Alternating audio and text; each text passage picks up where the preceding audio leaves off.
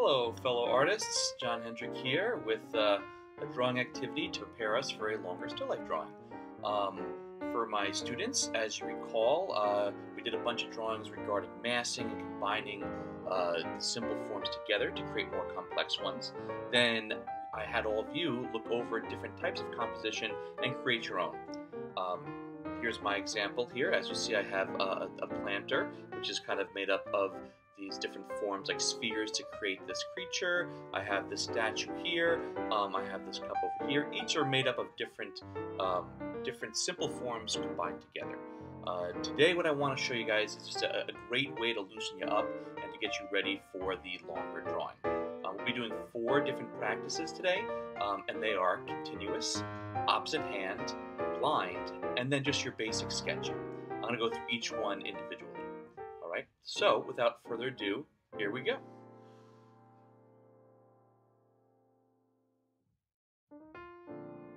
Alright, so before we begin, I'm going to break down my page into 4 different sections for this drawing. And this is going to be a practice drawing, right, for our still life. And the 4 practices I'm going to go over today are continuous, opposite hand, blind, and then your basic sketching with massing. Let's begin. So for continuous, and again, I'm using a still life photograph that I have. I also have the objects in front of me as well. And what you want to do is you can start pretty much anywhere on the page, and the challenge for continuous is to look at the object but not pick up your pencil at all. So the challenge becomes, where do I go from here, right? So if you start in a spot, how do you get to the next spot without lifting up your pencil? Are you going to draw through your object? Are you going to retrace lines of your object to get to other spots, right? And that is what I'm doing here. Right, so I kind of draw around him, draw it over here, and I'll start adding the different sections of this planter here. Bring it around. You know, if I want to add the paw prints, how am I going to do that? And again, as a practice, I'm not going crazy with the detail, but honestly, the more detail you add, the more interesting this thing might look. All right, so here we go. So where am I going from here? Well, the next shape is going to come right out of there. Going to bring it around.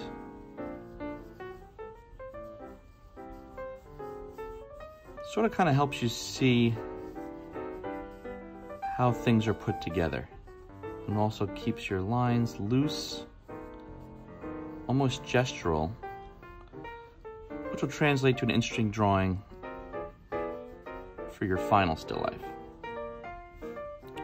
So I have this, now I'm coming right into the cup.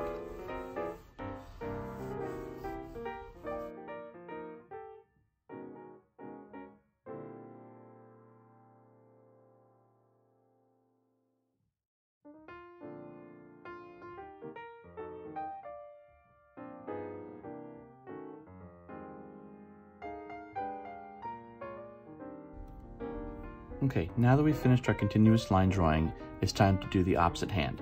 So what this means is whatever your dominant hand is, you want to switch hands and try the other hand. The challenge here becomes, since it's not your normal way of drawing, you have to focus, you have to look at the object, you have to feel it out, and you have to make some choices as you go. I know some people will almost do continuous line because they find it harder to lift their pencil off the page. Let's just try your best. It's not going to look perfect, nor should it. It's really just an experiment, and again, a way to loosen up your drawing style here. For the sake of time, I'm going to speed up this portion of the video to get to the next one. So sit back, just watch as I struggle and feel out drawing with my opposite hand.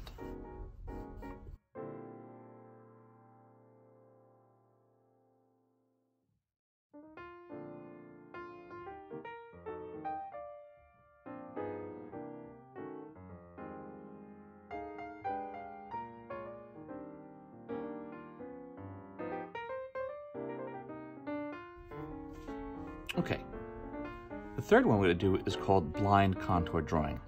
And what blind means is this. It means that you don't look at the paper at all. You really focus on looking at the object itself, but not at your paper. The challenge here is that you really have to feel out where your objects are. It's going to look sloppy, it's going to look messy, and sometimes that's the fun of it. When you move your pencil away and you can't get to the right spot again, it's going to look like a weird, strange drawing. But again, it's just an exercise to loosen you up. I myself am just going to look right at the objects and not at the paper, and I'll start now.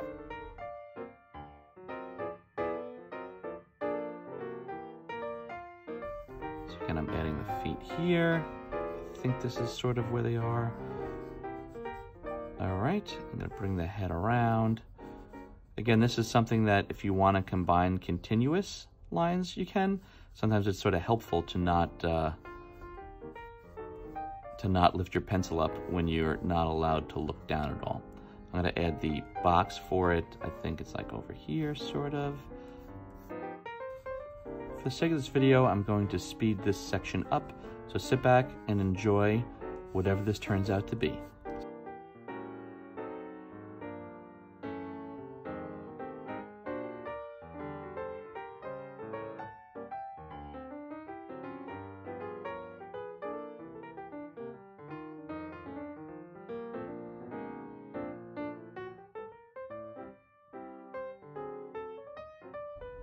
Okay, we have one more drawing, and this one will probably take the longest. So we did the first three and we loosened up, and now it's time to take everything we've learned, plus everything we've learned in previous lessons, and combine them together. So, for my last drawing, which will probably take the longest, you want to look at your objects and break them down to those simpler forms. And you're going to sketch right on top. We're not adding shading yet. This is, again, practice. So, I'll start with the sphere, and another sphere for my planter. I'll add the ears, which are sort of like cones. All right, throw the eyes in there too. So I'll add this, bring this around. Planter, I'll just kind of put a couple of droplets here. All right, here's my cube that it's on.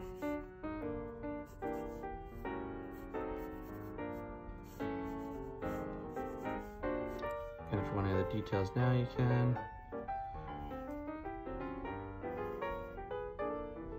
For the sake of this video, I'm going to speed up this part.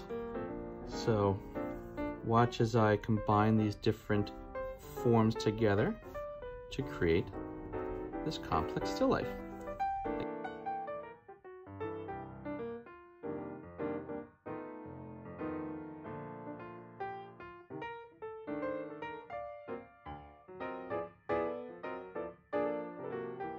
Well, there you have it. 4 basic drawing activities that you can do to prepare for a longer drawing. It's meant to loosen you up. It's meant to make you smile. It's meant to kind of figure out some lines and shapes and forms that you want to use within your drawing. And it's meant to be fun. So I'd like you guys to try this on your own, and I look forward to seeing what you come up with. Happy drawing, and this is John Hendrick signing off.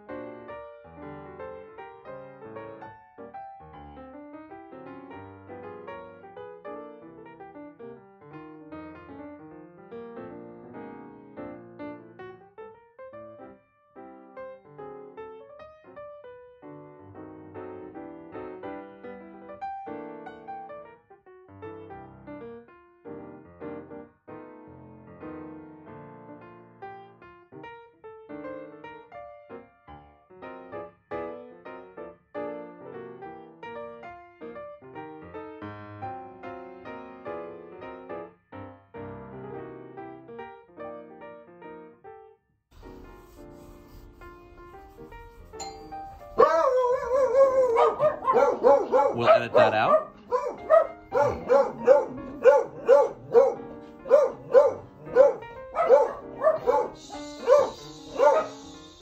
All right, and there you go.